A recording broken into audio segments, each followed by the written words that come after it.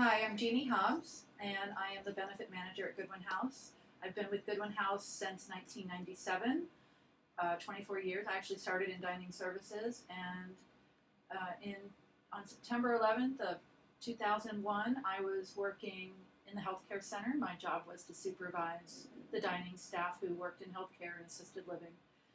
And thinking back about that day, it was just chaos.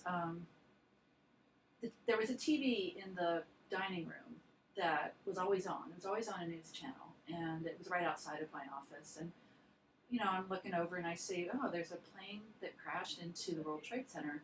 And I thought, how odd is that? Because the sky was clear blue, and how could a pilot not see the building? But I thought that's unfortunate for New York, and I really didn't give it much thought.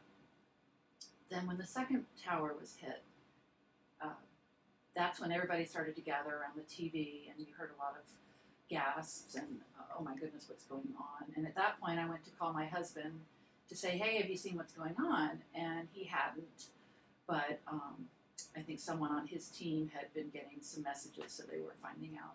My husband was working at George Washington University at that time, and so when the Pentagon was hit, that's when I started to panic and tried to reach my husband again, and couldn't get through. The cell phones were down, and I remember crying out, going, oh my gosh, what's going on? And everybody was in panic mode. It was really hard to focus on keeping the schedule of getting lunch ready for the residents, but we had to do it. And once we got through that, we all kind of took a breath. And I remember my boss at that time said, let's go up to the roof and let's see what we can see. And of course, it was a clear view of the Pentagon and the smoke, and it was just really surreal. It was very frightening.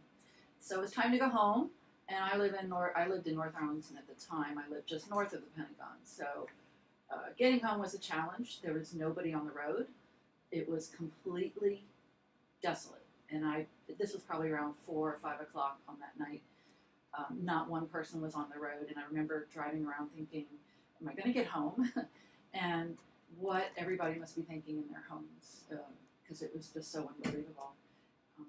And that evening, our family got into the car and we drove across the Roosevelt Bridge so we could see the Pentagon. And just because we were curious, it was just so unbelievable. So, and I wanted to share a couple of things. So Friday, that week of, on Friday, I believe it was the day of the funerals, or the beginning of the funerals.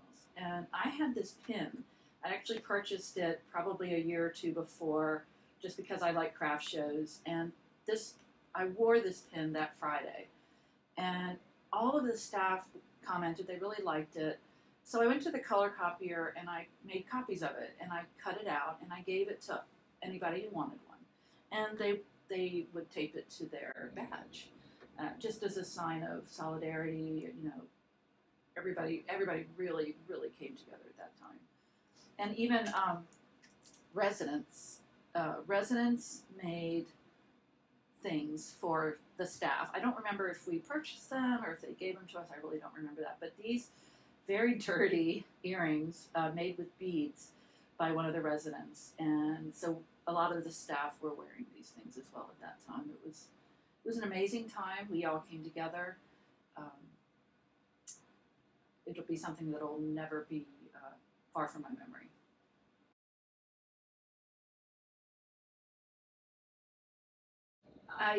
I know for Goodwin House, I think we're much closer. I think a lot of us bonded on that day as a community in the United States.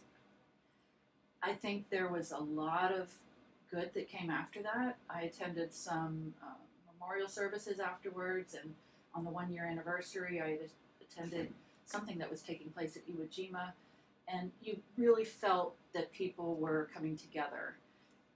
But I think after all these years have passed, I think that there's complacency. I think that people have, I don't know that we've come together quite as well. Let's put it that way. I think we always have opportunity, and I'd hate for another event to happen to bring us back together again.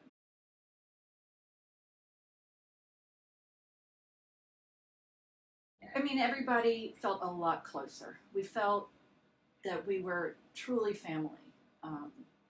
And this was my 4th year of working here. There already was that feeling, but this just made it a lot stronger. Um, People were hugging.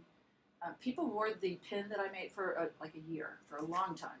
People were wearing that, and even would be replacements. It was like we just wanted to remember that and keep it sacred.